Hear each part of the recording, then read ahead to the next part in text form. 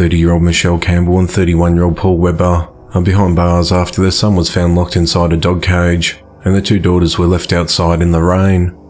At 12:52 p.m. on Thursday the 23rd of March, authorities responded to a home at 4215 Glenview Street in Philadelphia, Pennsylvania on reports of screaming, and found 2 girls aged 3 and 5, partially dressed, crying outside in the cold rain.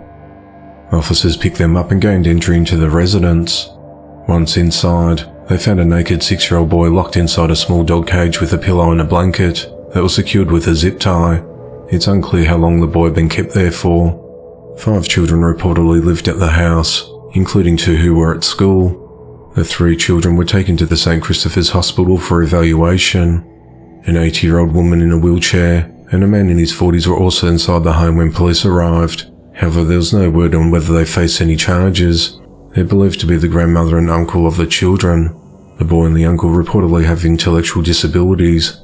Michelle arrived while the police were there. She was taken to the Special Victims Unit for questioning. Police said that officers have been called to the home numerous times before. Neighbour Hector Perez said there's been drama at the home for years. Cops have been coming here on and off. Nothing has ever been done, he said. Tom McNee, who lives a few doors from the house, said the Department of Human Services has been to the home before. On Friday the 24th of March, Philadelphia police announced that Michelle and Paul were arrested and have been charged with endangering the welfare of a child and recklessly endangering a person. The investigation into the matter continues.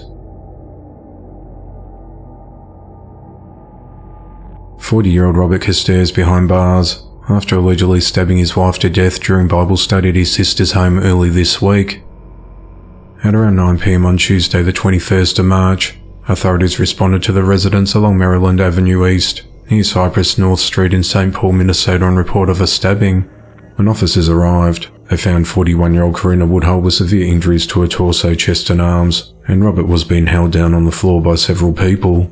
Karina was treated at the scene and was taken to the Regions Hospital, where she was pronounced dead. Robert's sister told police that she hosts Bible studies at the home on Tuesday nights with family members. She said Robert and Karina arrived and sat together on the couch. Robert held Karina's hand and kissed her. At one point, Robert whispered something to Karina's ear, in which she shook her head, before he pulled out a knife and stabbed her repeatedly. Robert was then tackled by family members and disarmed. A person present for the Bible study said they provided aid to Karina after she was stabbed, and she said, "Don't let me die." Another witness said they believed Robert would have stabbed others had he not been disarmed. The Ramsey County Medical Examiner's Office has since ruled Karina's death a homicide, due to multiple sharp force injuries. Robert briefly spoke with investigators, telling them that he and Karina had been legally married for a couple of years and lived together until a month ago. He wouldn't say why they no longer lived together, and requested his attorney, so the interview ended. Robert's brother told police that Robert and Karina had been having marital issues. Karina is survived by her 5 children. Robert's charged with second-degree murder, and his bail's been set at $5 million. If convicted, he faces up to 40 years in prison. Robert has previous felony convictions for assault. He used a hammer to attack a woman he had a relationship with, and stabbed a roommate. The investigation into the matter continues. A 38-year-old woman has been sentenced to 30 years in prison after she pleaded guilty to charges relating to her 8-year-old son's severe malnourishment and neglect. Akemi Cox entered the plea on Wednesday the 22nd of March, almost 2 years after she was arrested on 3 counts of neglect and 2 counts of abuse. In February of 2021, neighbors at the Coffee Creek Mobile Home Park in Edmond, Oklahoma, called the Department of Human Services after they noticed a boy rummaging through a dumpster one night looking for food. The boy was taken to the hospital, and Edmond police became involved. A caseworker noticed that the boy's stomach was distended, yet he was extremely skinny, and his skin was sagging. The caseworker took the boy to the Children's Hospital, where a doctor labelled it a shocking and heinous case of child neglect.